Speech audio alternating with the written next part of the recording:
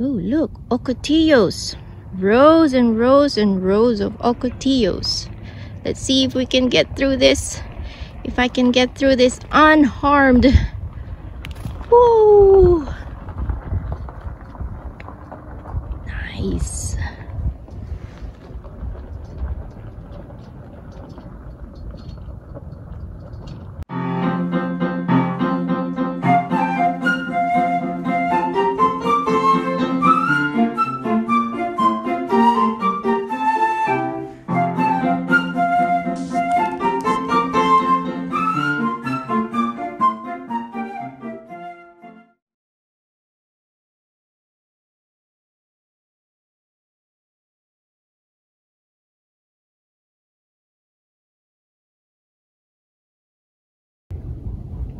And over here we have more Mojave yuccas. We have native hedgehogs, native barrels. Here is this agave Utah-ensis, Nevada-ensis, doesn't grow anywhere in the world except within 300 miles where we're standing. Very, very incredible plant. And I have over 3,000 of these growing here at the nursery. That we have the native cotton top, the Cactus polycephalus. Which one is that here? This one right here this in the one? shadow. Okay. And then what is this one? That is the hedgehog. Engelmannii is Engelmannii. I saw this when I came in. This is what I was looking for to plant in my backyard because I know this is very tough. Again, the only thing you can do to this plant is overwater it. Once established, it can go a year and a half, 2 years, maybe 3 years without. It's not going to look very good, but it will survive. But it's still alive, yes. The only thing you can do to this plant is overwater it. That it will take the cold. It should go down to 0 degrees Fahrenheit, maybe even. Wow. All three. This cluster here, all three of these plants will go down to 0 or below. Good to know. Good to know. And these are probably some of the most drought-tolerant plants. Also, our cholla there. So all 4 of those plants would go down to below 0 and could go at least a year without any precipitation at all once established. Right. In this section, they have a lot of cacti planted in the ground. Probably this is their propagation area. So I see lots of opuntias in this section here, and then some teddy bear chollas back there, and they're growing agaves also in here. Oh, I think these are baby agave Utah-ensis. Okay, and then more agaves there at the back.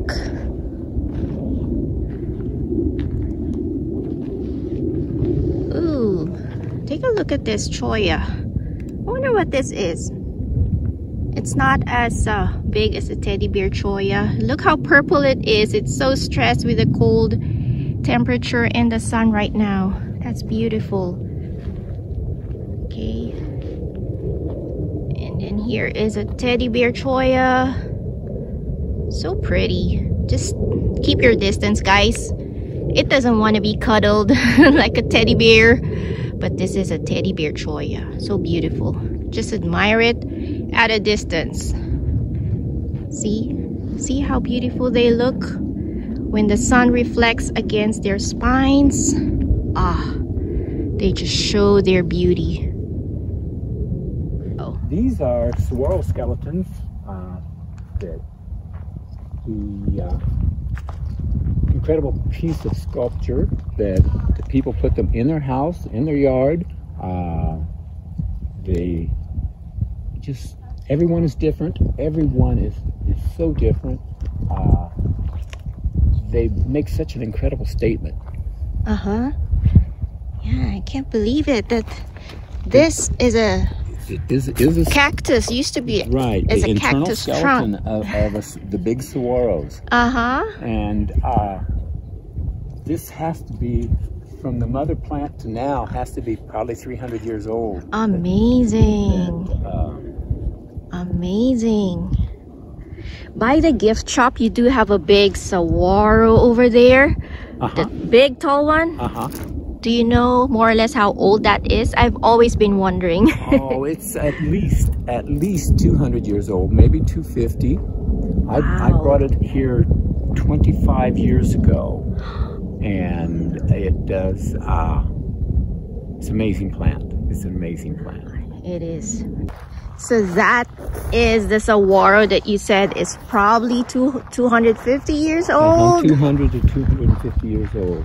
They don't have growth rings or tree rings as deciduous trees have, and to tell the age. To tell the age.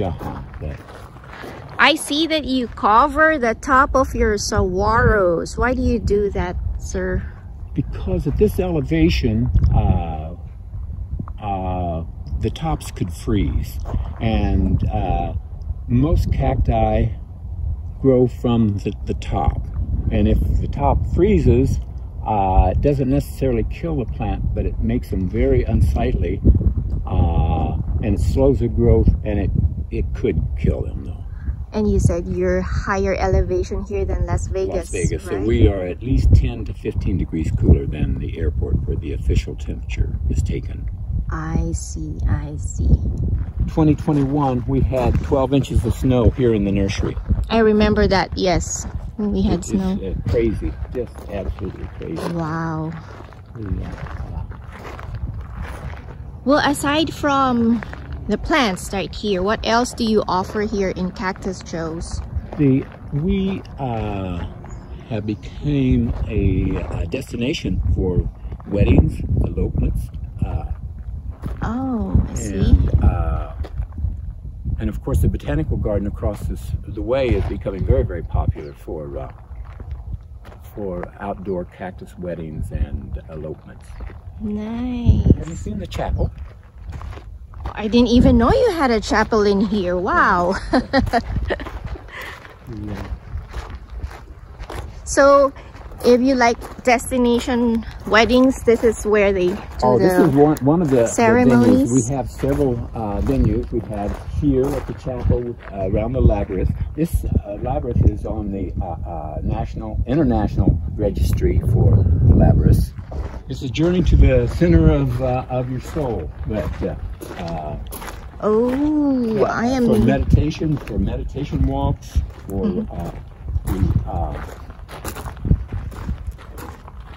So this is the chapel. And it's small. The chapel only holds 16 people. But for larger weddings,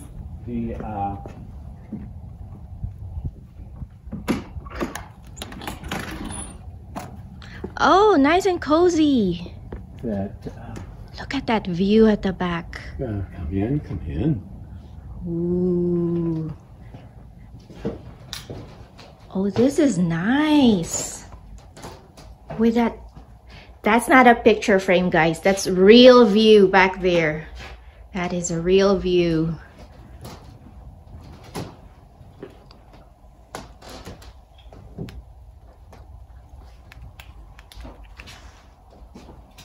And this is up to the Red Rock Canyon here, of course.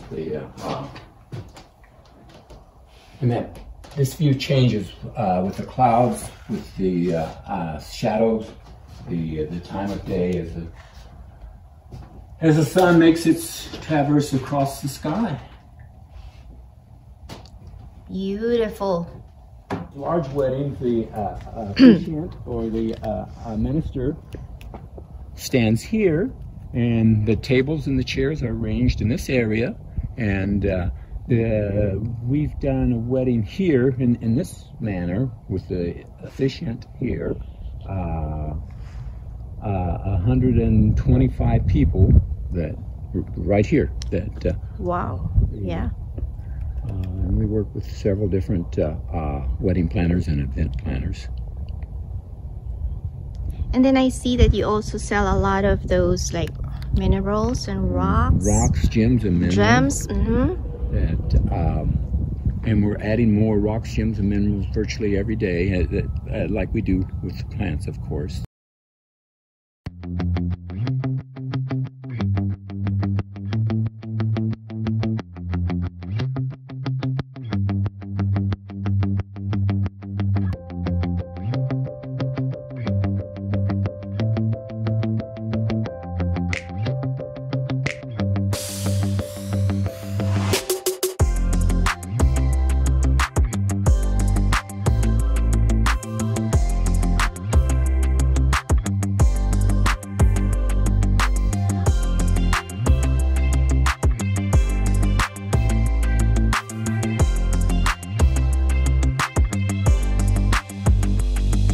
Hello everybody, this is Spencer, aka Odin Star.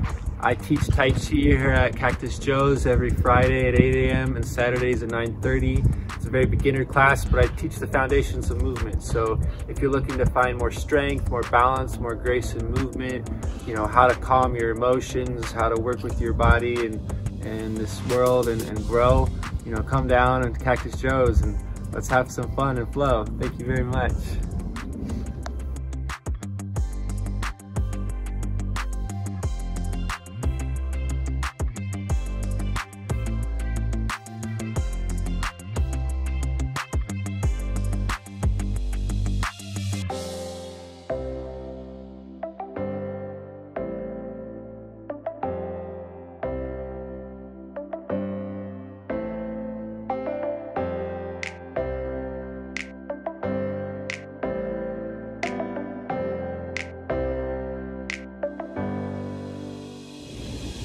This is Cactus Joe Nursery, guys, here in Vegas.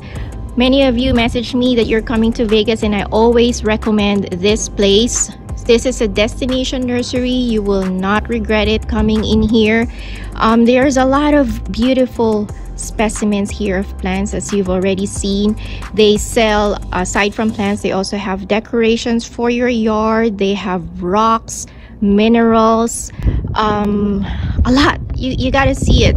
You have to come here, guys, and see Cactus Joe.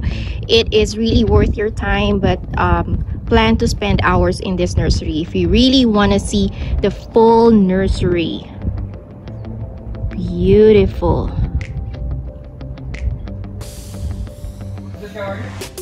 All right, so I am picking up one of the cacti here. Golden torch, yes, but if you can choose one that's not too tall, because like a really it won't fit in my in my car. This one's the smallest one that you can. This is all going in the front yard or backyard? Backyard. In the ground.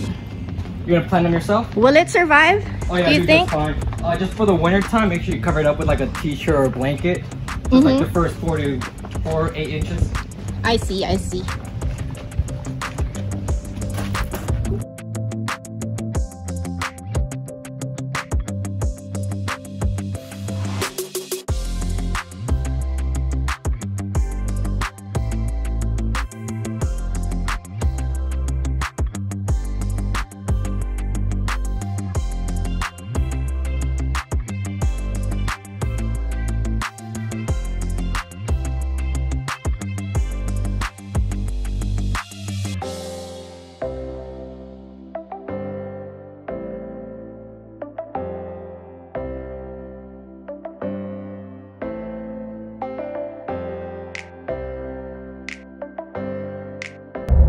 Santa Rita, this is what I need. I told you guys my Santa Rita in the backyard, something happened to it and it died.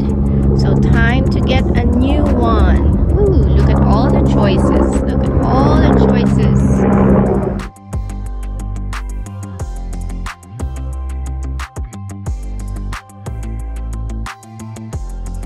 And the price ain't bad, considering that these are big. Oh, which one? Which one? I got so many choices. I just love this Santa Rita Opuntia when they're stressed.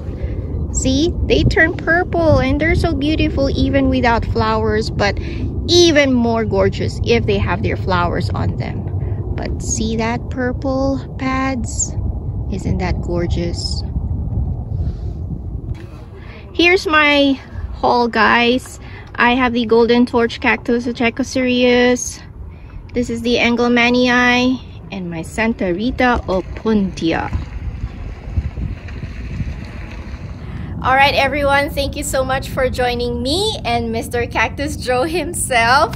Thank you so much again for touring me around. This is unplanned, guys. I just came here to look around, and look who greeted me, Mr. Cactus Joe himself. Thank you so much. Anna, thank you so much. It's been such a pleasure. You are such an amazing young lady. Oh, thank you. And I love cactus lovers. So bye everyone. Cheers. We'll see you soon.